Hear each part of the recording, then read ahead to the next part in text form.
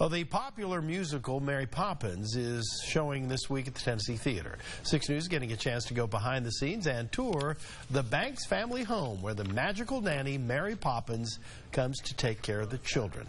You might be surprised to learn how grand the show is. The stage manager tells us the set and all the props and the costumes will fill 9 semi-trucks. Wow. The Saturday matinee show is already sold out, but tickets are still available for the other shows, and if we're lucky, maybe Crystal will be there and she can sing Supercalifragilisticexpialidocious. You said it so seriously.